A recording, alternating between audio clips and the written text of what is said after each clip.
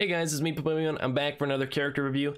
Today, I'm going to be talking about Venom. Now, Venom, I'm actually really excited to talk about because I'm a huge fan of Venom in this game. He's one of my favorite characters to play. Not only do I think he's very well visually represented in this game, he's like this hulking beast. He's super cool. They have the crazy tongue, the little symbiote stuff. I mean, it's just, they did a great job with Venom. I love this Venom, the big hulking Venom. You know, sometimes they do like this little thin Venom. I like big, bulky, like intimidating Venom with the big teeth and all that, and that's what came through in this game. So I'm a huge fan of how he looks first off, but his kit is so much fun to use. He synergizes so well with so many characters, and just when you hear what his kit does, you're going to understand all the unique ways you're able to use Venom in the game. So let's start off by looking at his basic attack. We'll go simplest part of his kit to the more complicated parts of his kit. This is a pretty fine basic attack. It's nothing to write home about, but he gets to flip positive effects to negative effects, and apply bleed to the enemies along with dealing a nice amount of damage. It's a solid basic attack, nothing to complain about. It works well in his kit because he works a lot with debuffs, so you know it works well for what he has to do. Can't complain with the basic attack. So special violate, also pretty good, deals a hefty amount of damage, plus applies ability block. I love ability blocks. That's so great to put on enemies, especially tanks if you don't want them to taunt. And then he applies a ton of bleed, and even for 2 turns once you get this to the final rank. So this is also really strong, can do a lot to shut down an enemy. And now for his ultimate, corruption. This is an awesome ultimate. It's so great. What it does, deals a hefty amount of damage to the primary target and adjacent target, applies heal block to the primary and adjacent targets, and then any negative effect that is on the primary target spreads to any adjacent targets, except stun.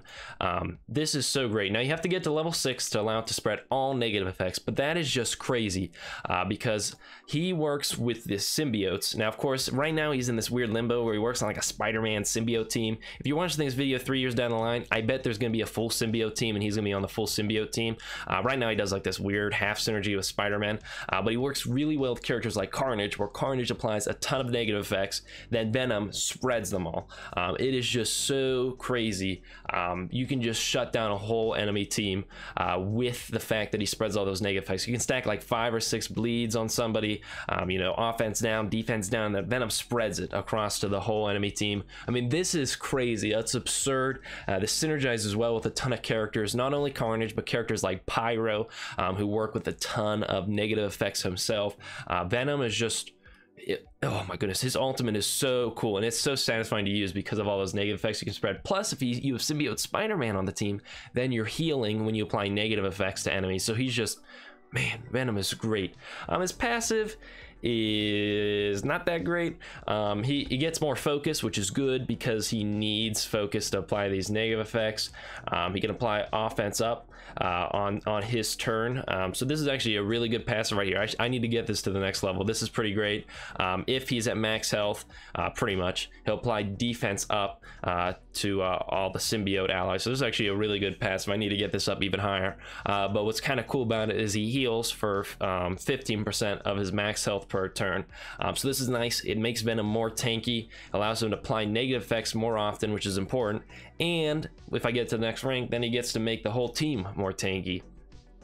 So Venom is just a really good character, and I like that he is pretty farmable. I believe you can just farm him out of a campaign node right here. Yep, so he's right here.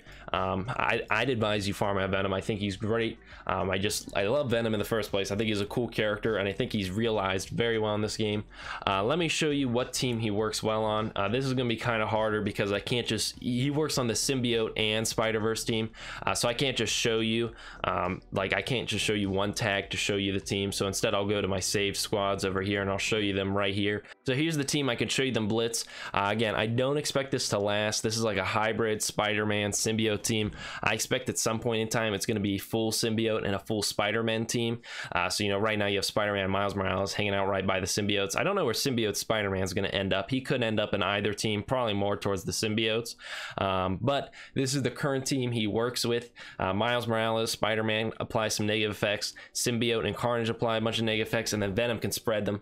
I think Venom is a very critical member of this team, and I think this is an incredibly competent team. You can get a lot done with Spider-Verse and the symbiotes, and I'm a huge fan of them.